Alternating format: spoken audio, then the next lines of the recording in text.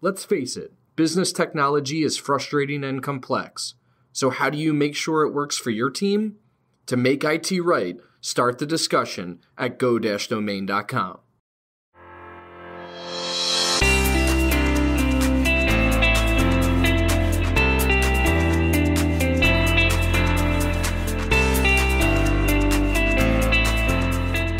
You're listening to Discussions by Domain, a podcast for business leaders. Our discussions may be with people you've probably heard of before, but the majority of our guests are in the trenches, professionals like you and I, with the same challenges and struggles of keeping up in the Northeast. They're implementing strategies, overcoming hurdles. They're leading the fastest growing businesses in our region. My name is Anthony DeGraw, Director of Partnerships at Domain Computer Services, and the host of this show. When I'm not talking with business leaders, you'll hear stories from behind the scenes of Domain and the ups and downs of our own growth journey, as we intend to take over the world. Just kidding. Well, maybe. Let's get into the show. Welcome to another episode of Discussions by Domain. I'm your host, Anthony DeGraw, and today we have Henna Shah on the podcast. Hello. She's going to talk to us about the journey through being or up to being a nurse practitioner, which is super interesting to me because it's not an industry that I know. And also living on the Jersey Shore. You guys are in Red Bank. Yes. We're in Point Pleasant. We're always at the beach. Yes. So we're going to talk about some of the tips that you guys can take out there on practicing safe skincare. Yeah. Is that what we would call it? That. Safe skincare. Yep. Okay, cool. So before we dive into the topic, tell us a little bit about yourself and what you're up to nowadays. Sure. So I'm Henna, and I'm a family nurse practitioner. So I specialize in dermatology. So I started off my dermatology career working in Princeton, and then I kind of took a little bit of a steering off the pathway, and I worked with plastics for about a year to specialize in skin cancer and surgeries. Wow. And now I'm back to what I love, which is general dermatology, and I work in a part of a larger dermatology group in Toms River. Awesome. So, Very yeah. cool. We got the Jersey Shore here today. Normally it's like Princeton and North Jersey, so we're trying to bring some people over. We brought the sunshine, right? Exactly. Tell us what a typical day looks like for you. Obviously, this is Monday afternoon, so you get to do podcasts, which is pretty cool. But no, on a typical day in the office, what does that look like? Right. So I would say my day usually starts at about 7 in the morning. I'll start with my first patient. Okay. And it really fluctuates. It's such a dynamic field. So it can be from skin cancer surveillance, like a full body check, and then the next patient can be acne or a rash, a surgery, removing a mole. Okay. So it just is very, very dynamic. It changes from one patient to the next. And then I'm there about 8 to 9 hours a day, some charting in between, but that's about it. Taking post calls, calling back, test results and things like that. So one of the questions I have is how much is it you kind of building your own brand and practice versus the practice building the practice? Like what is put on the individual practitioners versus the practice as a whole? I'm interested in that. So I would say the practice as a whole has its name behind it, right? And it's so everybody, the practices out there, they'll advertise as a whole. Yeah. But a part of that, there are so many different offices that you're basically branding yourself. You're marketing yourself. I would say each patient interaction, so about 30 to 40 times a day, you're introducing yourself to somebody new. You're gaining their trust. Every patient interaction is important, and each interaction is an opportunity to market yourself and build trust, right? Yeah. You're re-meeting somebody every 10 to 15 minutes. A lot of those patients are established over time, and they come back to you if they like you. Yeah. But every new patient, you're building their trust. You're gaining their trust. You're offering them services apart from what they already came in for. Gotcha. You can do, some people actually, a part of my practice, like to do social media. I'm not super into that because I like to keep work and my life private. But you can do social media. They have private Instagram or public Instagram accounts where they'll show procedures that they do. So really, you can market yourself as much or as little as you want to. And a lot of that is for the practitioner or the physician or anyone to kind of do on themselves at whatever they want. Yeah. They have opportunities at fairs and stuff. If we have a booth of ours to pass out business cards, word of mouth. Okay. Yeah. So it's a lot. It sounds like the base of it, though, is a lot of the interactions you're having with the patients that are coming through the door. Yes. You're building trust with them. And most likely they're going out to their family and friends of the things they've learned that you've taught them. And then, hey, I met with Henna. You should probably go see her. Yes. Yeah. Okay. Or they'll, I'll have patients come in. Oh, you were highly recommended by my friend, so-and-so that came in last week to see you. Yeah. And I say, oh, it's awesome. They really liked me and they want to come back. So that's awesome. a huge part of it is word of mouth. And then you have ZocDoc and all those other things online. Online presence and stuff. Yeah. Okay. Yeah, sorry. That was a little, I didn't prep her for that one. No, that's okay. But that's just something I'm interested in. Next question is, walk us through the journey to becoming a nurse practitioner. What does that look like from an education, a time commitment? Walk us through that journey. Sure. Yeah. So I would say, it's a time commitment. For me, I feel like I've known you for a really long time and you've only been in school. That's like, you know what? No, the times go by fast actually, because it's been about 4 years that I've been practicing. Okay. So it's kind of, we've known each other for a while now, but it's a long time. It's a long time. So I kind of knew at an early age that I wanted to be a nurse and an advanced practice nurse. Okay. So it was a little bit more accelerated for me because I knew what I wanted at a young age. I knew where to apply and what I wanted to do. Gotcha. I would say typically it's about a 6 to 8 year process of schooling. Yeah. And then based on what field you want to be, you're looking at a couple additional years, fellowship, training, things like that. Okay. I wouldn't call it a fellowship, it's the physician term, but more concentrated on the field training, things like that. Gotcha.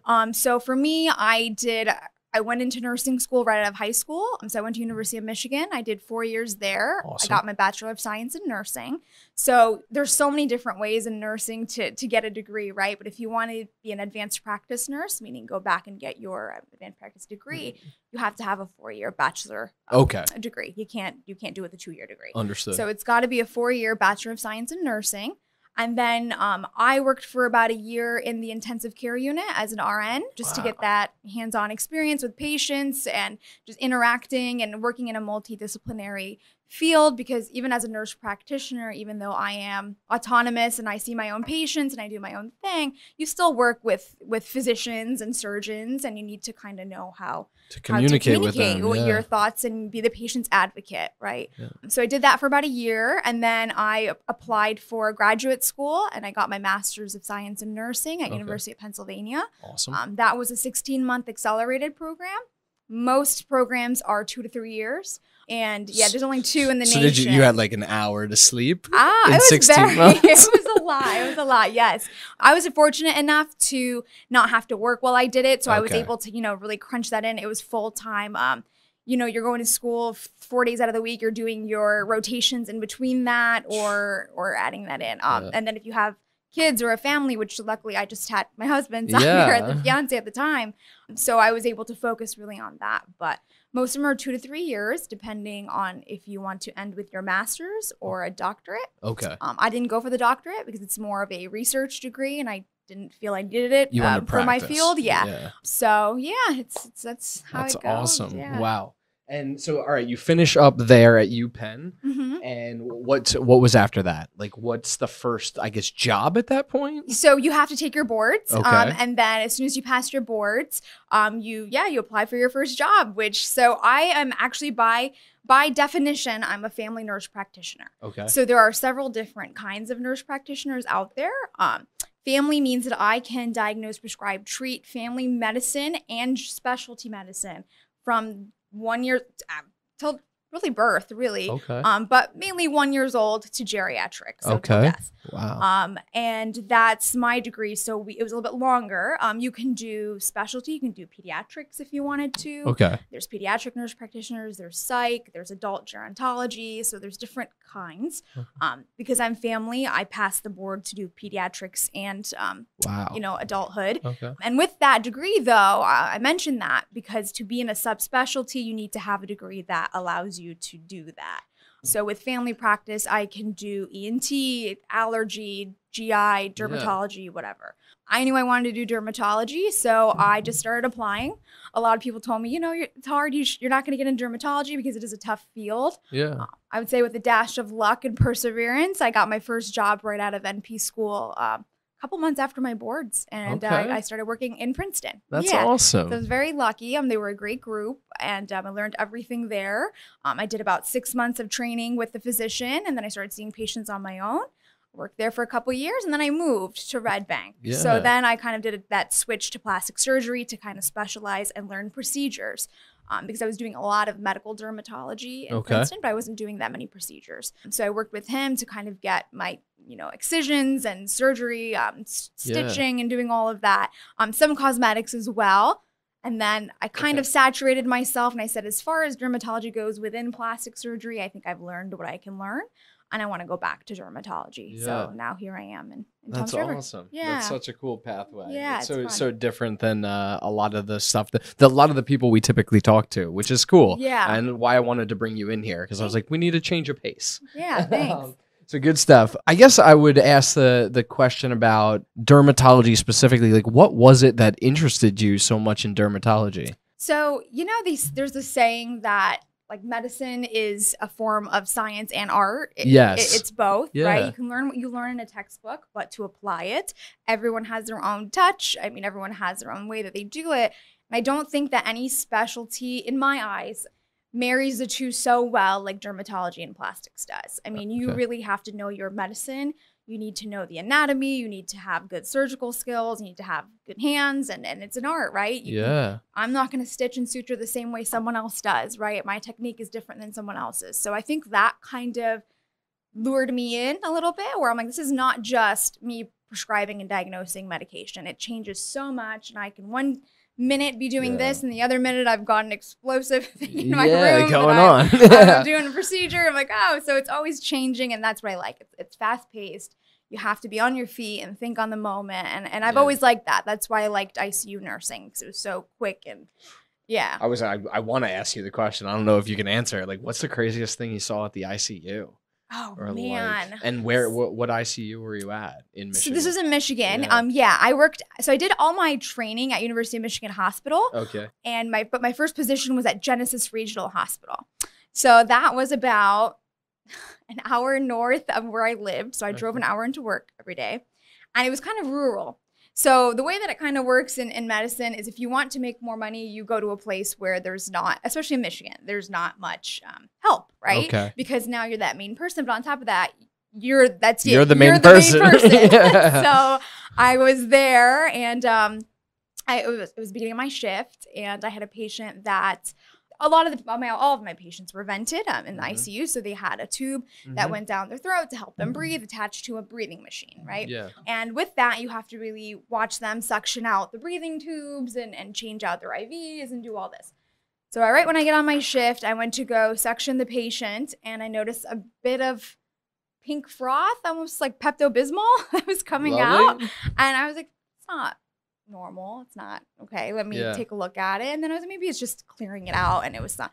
I go back in 10 minutes to suction them again, and I get more pink froth. Now, I say pink froth because in nursing and in medicine, you should kind of know, like, pink froth is not a good thing. It's something called pulmonary edema, which means that from the breathing, their lungs are backflowing with blood, basically, from the heart. So the chamber is not clearing, and you're backflowing. And so there is blood pooling into their lungs, and they're not able to breathe. So that can go from 0 to 60 real quick. Yeah. So I had to, no one was on call. No one was. I had to call the physician and get the orders and everything. But, it's nighttime and there's only one physician on call, the whole hospital. You guys had a lot of work to do. So, it was crazy. I mean, there's lots of codes and everything that happened, but it's always explosive things. And understood. Things are always bursting.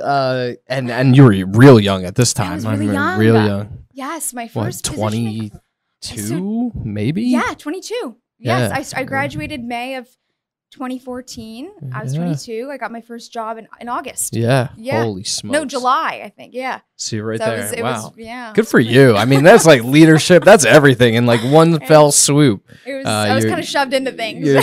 But I feel like sometimes that's like the best way to learn. I always say it, I have to remember that, like, from a sales, insurance, IT, cybersecurity perspective, like, I was shoved out into the 5 boroughs of New York, Long Island, and Westchester, just like knocking on doors. And like, it's very hard to duplicate that environment in Princeton, New Jersey. It just doesn't happen, right? So I always have to go back and be like, oh, that is a different experience. Like, you got to try and find a way to inform these other people of that. And I'm sure you have to do the same thing. Like, you can't duplicate that experience. No, I don't want to. You don't want to either.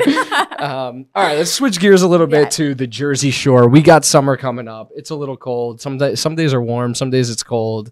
I don't know if it's winter or not winter right now. It's what really it is. Odd. It's first winter, second winter. Second? Yeah, I don't know what it is. I don't think we had first winter yet. So I don't know. We'll see. But what are some things that, for people that are going to the beaches and pools and kids, all of this stuff is what we got going on. What are some things we should be paying attention to that I guess is the best proactive, preventative way to cause what walks into your door? Right. So I have noticed practicing, because I practice in Princeton. So now being in the Jersey Shore area, skin cancers are an all-time high there, right? I mean, almost every person that's walking in there, I'm like, wow, this is a lot of sun damage. So I would say the best thing to do is when you do every day, not even just when you go to the beach, every day, think of it as a second pair of like underwear. You should be putting on sunblock every single day. Even if it's not if it's winter, if it's cold, the biggest thing, but it's cold outside. I said, but the sun is still out, right? We're not post-apocalyptic. There's still sun, even if it's cloudy, there's still sun. It's just that you're not seeing it because the clouds are marring it, right? But you're still getting those harmful UVA and UVB rays, right? So UVA rays are the rays that kind of cause. There's two rays, right? The UVA rays penetrate from the top layer of the skin into the second layer of skin. And they cause aging, wrinkles, sunspots, melanoma. And melanoma is the big deadly one, right? It's the one that can metastasize and go into different parts of the body. UVB rays are the ones that just hit the top of the skin. And those are the ones, that cause sunburns and localized skin cancers, such as basal cell and squamous cell skin cancers. So either way, you need to be protecting those, because if the sun is out, which is every single day, you're getting that exposure. I would say you don't, in the summertime, of course, wear sunblock SPF 30 or higher. And during the winter times, you don't have to necessarily wear a sunblock, but you can wear a dual action moisturizer, which is just your face cream. If you noticed, it'll say it's got SPF in it. So SPF 30. So there's so many brands, Aveeno, CeraVe, Cetaphil, so many brands out there now. I think it's more awareness now that the moisturizer, their daily moisturizer, has SPF in it. So that you're not feeling like you're putting on sunblock during the day. Some people say, oh, it feels cloggy, I don't like it. Well, there you go. I've got this that you should put on every day. Behind the ears, neck, face, every day. And then in the summertime, you want to do SPF 30 or higher every 90 minutes. Every 90 minutes. Every 90 minutes. So SPF means sun protection factor. So that just means, I feel like a lot of people don't know this. No, I don't know. Go out there. So if it's SPF 30, say if I were to walk outside and put nothing on, it would take me maybe 20 minutes to get a sunburn, right? A little bit longer for me, but about 20 minutes, right? That's if you put nothing on. Now, if you put on SPF 30 and you apply it as you're supposed to, meaning reapply it every 90 minutes, to 2 hours, use it as directed, you're going to prevent yourself from getting a sunburn 30 times longer. So about 10 hours to get a sunburn if you're applying it how you're supposed to be applying it. So that's what that does, and it really protects you from the sun damage. On top of that, though, it's not an excuse to go toast out in the sun. Still wear hats, go underneath the umbrella, go into the shade. It's really important because I think that's the number one easiest thing that we can do that can really prevent. Help out. Yeah, it can really help out. I've noticed since I've started completely shaving my head to bald because I just accepted the fact. I got to make sure I'm wearing hats because I get crushed really well. You got it. So actually, a company called La Roche-Posay made it's like I think it's a UV necklace, and you put it on and it lights up every time you've had too much UV exposure. Which is really cool for people to be out in the sun all day, and it just kind of says, all right, it's time for, even though you have sunblock on, you've had enough, it's time for you to kind of get in the shade for a little bit and cool off. Wow, really cool. That's really cool. We'll try and find that. Maybe we can get the link from you. I'll see if I can research it. I'm sure I can. That's really cool. Yeah. Okay. So we got the SPF, we got wear the protective gear, right? Yes. Anything else? Yes. So I know GTL is huge on the Jersey Shore. I know that's what's a gym tan laundry? Gym tanning laundry. You can do the G and the L. Please do the G and the L. Yeah. But the T can go because tanning is probably the worst thing you can do for your skin. And this is tanning in like the tanning beds? Tanning beds. So that and also tanning in general. But tanning and tanning beds. If you were to never go in a tanning bed, opposed to someone that has gone in a tanning bed once, you're increasing your risk for melanoma by 59%. Holy just one time smokes. before the age of 35. So I have a lot of young patients that have melanoma, and I feel like almost every time, not all the time, but every time I ask, almost, they've had tanning bed exposure before 35. Gotcha. So if it were my way, we wouldn't even have them anymore. I think we're trying to ban them, but it's not there yet. But it's just a horrible thing to do for your skin. Okay. There's no such thing as a baseline tan. Yeah. That's like burning yourself before you burn yourself. Yeah. And it's just not, it's not healthy. It's it's pale skin is in. Do it. Yeah. So stay away from the tea. Stay away from the tea. Okay. Yeah. Next question I have is like, so my family personally, my grandmother and my dad even doing exactly what we were talking about before we started recording, right? Like goes and gets spots checked out. Right. Do they do the base test right there? Then do they have to go deeper? All this kind of things. So what, like, knowing that that's in line, and I'm sure there's other people out there, knowing that that's in my line or in my genetics or whatnot, that not only do they have sun exposure, but they also have the genetics too. Like, what should somebody like me be doing? Right? Like Randy has to, I don't know what she has to do to get me to go to doctors because I don't. But anyway, like, what should we be thinking about and doing with that in our genetics and family lines? Right. So I think that, I tell everybody it's kind of like going to the doctor, right? Okay. You go to your primary care once a year, most people do, and you get a checkup, right? You go and they check your breathing, they check your heart, they do blood work to make sure that you don't have, cholesterol or diabetes. But if you don't go, you're never going to know, right? Correct. Most people don't really have symptoms or don't even know how to identify those symptoms until they go to their physician and they check it out. I would say dermatology, people don't really think of it like that, but it is. It's a primary care visit. You should go once a year, have a skin check, which is a total body exam where we check every mole on your skin, every spot, and not just moles, right? You can have sunspots that aren't supposed to be there, or basal cell, which is a skin cancer, precancer spots, all these spots that the average person wouldn't necessarily know how to identify that on themselves. Yeah. And if you don't go, you won't know. So I would say once a year, get a full skin exam baseline, and then you kind of get a check. Okay, these are the kind of moles I make. Yeah. You talk to your provider about that and see what they kind of recommend, what kind of schedule they recommend you to be on. I think everyone should go once a year if you've had a skin cancer or if you have a family history of melanoma, personal history. Maybe a little bit, more frequently, like twice a year. Question for you. So say you do the check, the full body scan and whatnot once a year, and you find something, like it could be basic and whatnot.